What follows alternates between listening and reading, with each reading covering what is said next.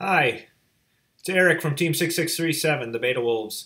Today is a part 3 in our series on coding a drivable robot with VS Code and Java. We're going to jump right in.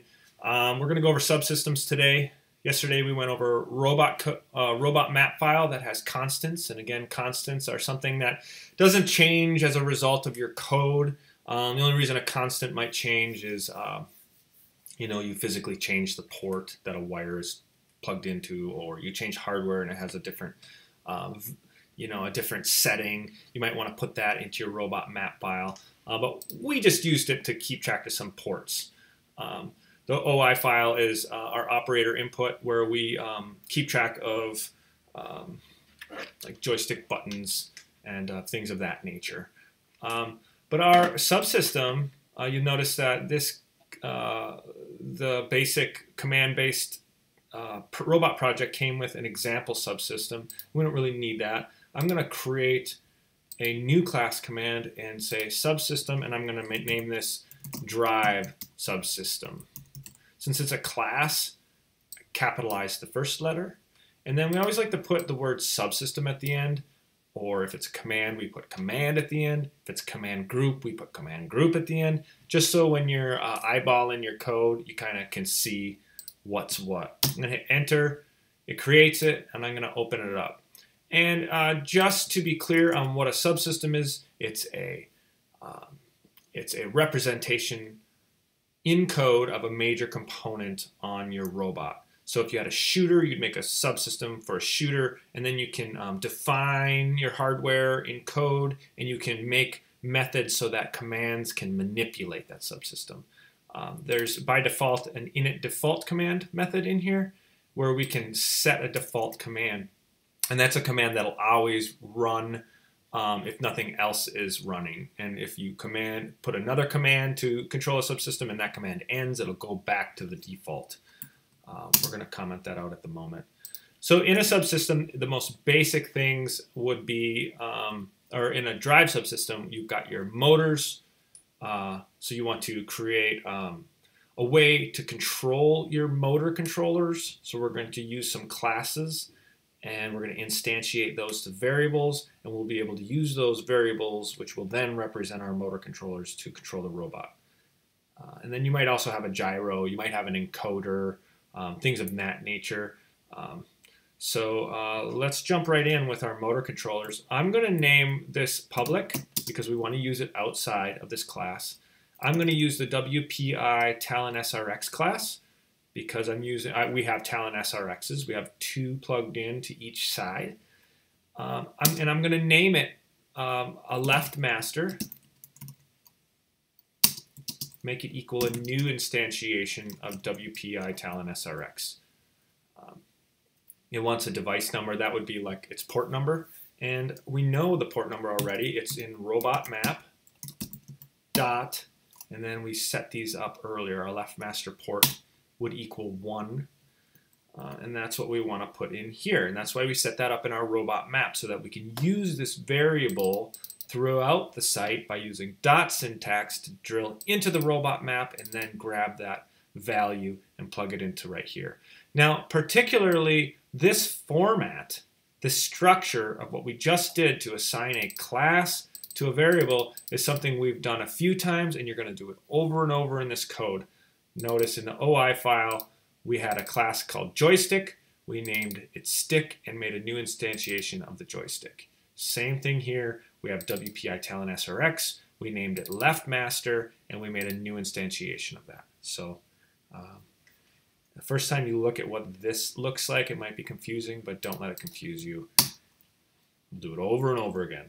Public WPI Talon SRX left slave equals new WPI Talon SRX, and we're going to put robot map. I love hitting the dot. Boop. Oh, didn't work. Robot map. Boop. Left slave port. Why is one called a master and the other called a slave? Well, I do that with talons because talons have this nice method called follow. I can make the slave follow the master. And then anything I do to the master will happen to the slave. It simplifies the code. We'll be doing that in just a second. Public WPI talent SRX write master equals new WPI talent SRX right master port. And we have our write slave.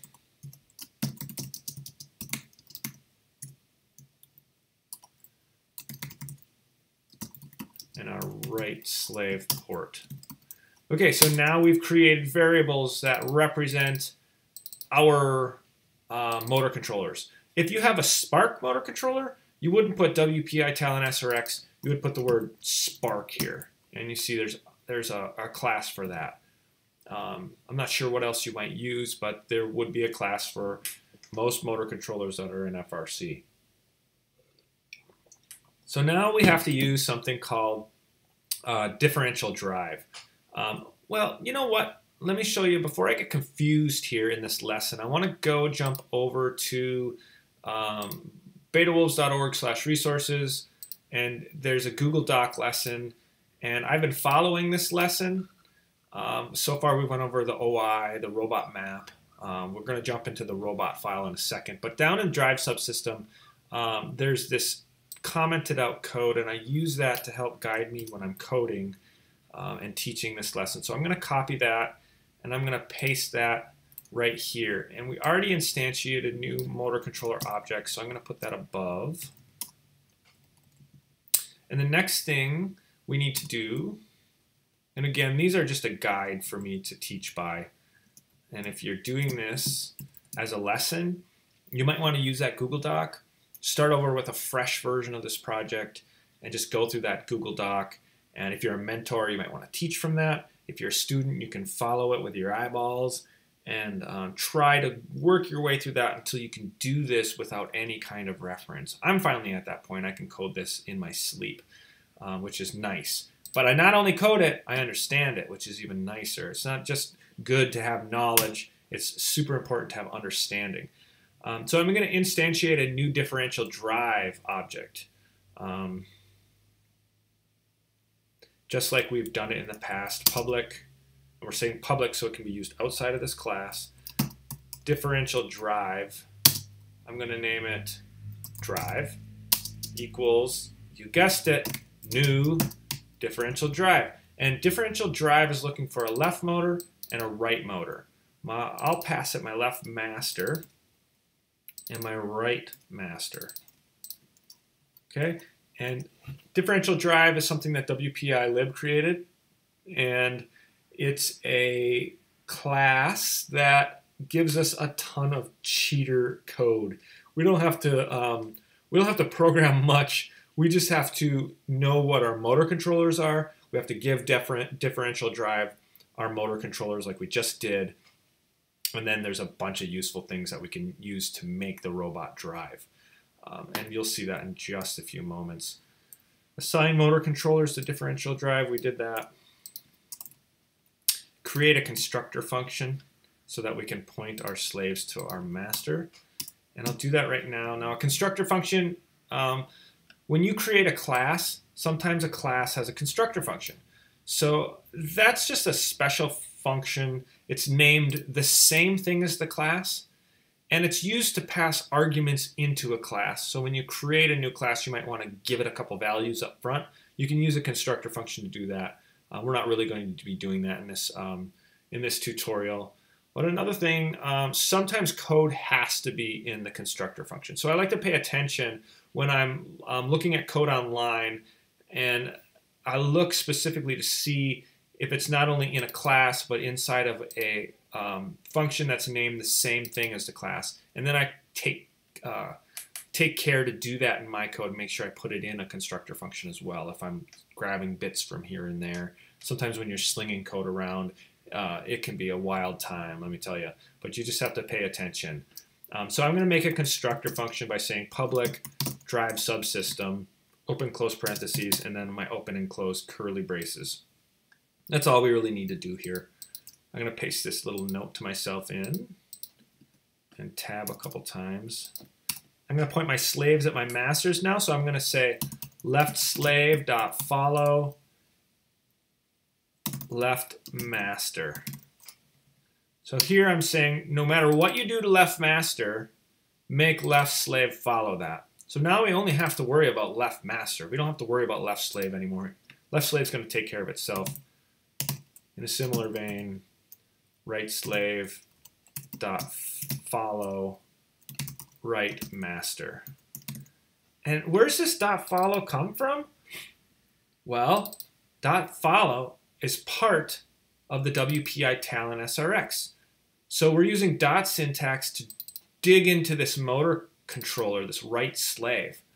And since it's an instantiation of this WPI Talon SRX command or class, we have access to all the code, all the methods that are inside there to manipulate this motor controller. So it's really nice, really useful. We don't have to code a lot, we just have to use the code. The next thing we want to do down here, and the last thing we want to do really, is add a method for driving, or a method, yeah, for pretty much manually driving this drive subsystem. So you're going to create methods in a subsystem so that commands can manipulate the subsystem. We want to make it easy. We want to make a method, and then inside that method we can put all our math and our calls to different motors and different things all in one spot. It makes it really handy. I'm not going to call it teleup drive. I'm going to call it manual drive. So I'm going to add my manual drive method. So I say public. It's going to be void because we're not returning a value. Manual drive. And when I do a manual drive, which is I'm driving up and down with the stick and moving left and right, I need to know a few things. When a command is managing this, it's going to grab the values of this stick and pass it to the subsystem and say, hey, subsystem, I'm going forward, I'm going left, so you need to pass through a couple values. So to do that, we're going to pass them as arguments. So I could say move and turn, okay? Move would be the values on the y-axis, up and down, and turn would be the values on the left and right axis. I'm sorry, yeah, the x-axis, which is left and right. Okay, move and turn. First we would give it move, and we can't just put move and turn. We can't just make these variables up here. Java doesn't like that. Java likes you to be extremely verbose, right? You have to tell it what to do and what it is in every single instance. So I have to tell Java what move is. It's not an int. It could be an int. That would be a whole number like 1, 2, 3. But we want to track values between -1 and 1. So there's going to be decimals. So I'm going to call it a double. And turn, likewise, would be a double. So when I call manual drive from a command, I'm going to give it two values. I'm going to give it the move value and the turn value, which are the x and y axes on that joystick. And then with those values, I'm going to pass it to the drive object that we created up here, which is an instantiation of this differential drive class. Drive has all this stuff inside of it. Because we're using differential drive, we have access to all of this stuff, and it's wonderful. But all we really need is the very first thing, arcade drive. We want to pass it a speed and rotation. That's what we're using here. We're just calling it move and turn. So I'm going to paste that right in there. And done. Done, right? Great. But you might wonder, why don't we just put this in the command? Like, I could say, if I was in a command, I could say robot.driveSubsystem.drive, right? Because I'd go to the robot and then dig down to the drive subsystem, and then with dot syntax, I'd have access to all of these different things, including this drive variable. And then I could say robot.driveSubsystem.drive.arcade drive. I could do that from a command. But What if I wanted to manipulate those values a little bit and I wanted it to be manipulated across the whole robot? Well, every time I called that in a command, I would have to do a bunch of manipulations to it. Well, I don't want to do that in a bunch of different places. I want to do that right here in my drive subsystem. So one thing I might want to do is add, let's say, a max speed. Okay, and I'm going to do a real quick example on this, and then I'm going to delete it. It's just so you guys aren't typing this, just pay attention and just watch what I'm doing here. I'm going to say, okay, I'm in testing mode, right? And I really don't want to test this at full speed. I want the max speed of this robot to only ever be half speed so that I'm not mashing this robot into a desk. So I could say if move is greater than 0.5, move equals 0.5. All right, so what would happen when this is called is you'd pass it this move value, right? And that happens in a command. And if you're going all the way up with your robot stick and you're just going, I want to go full forward, it would give you a value of 1, which means full forward. That 1 would come through here. And then it would say if move is greater than 0.5, which it is because it's 1, we would say do this right here. And this is all on one line because if you have an if statement and you're only doing one thing, you can keep it on one line. More traditionally, you'll see a pair of curly braces here like that, because then you can do whatever you want inside these curly braces. So if move is greater than 0.5, make move equal to 0.5, and that's what it would give it down there. So this would only end up being 0.5. So you can see that doing that inside of a method in my drive subsystem is wonderful because I have to do it in one place. I might call this manual drive method from a bunch of different commands, but it'll always remember that we're doing this math here to the move variable. So that's why we do it. And I'm going to delete this because I straight up want to drive full speed. I'm just that kind of person. Okay, now we have done everything we need to do in here. I'm going to save this, and then I'm going to go into the robot.java file. This is the last thing we're going to do in this video. The robot.java file, we don't have to do a whole lot in here, not with a command-based robot. Just a couple things. First of all, any subsystem you make, you want to instantiate a new version of it in here, and we're going to do that right here. I'm going to say public static drive subsystem. That's the name of the class we created over here. If you made a different class name, you're going to want to name it something. You're going to want to call in whatever you named it here. Public static drive subsystem. Whoops.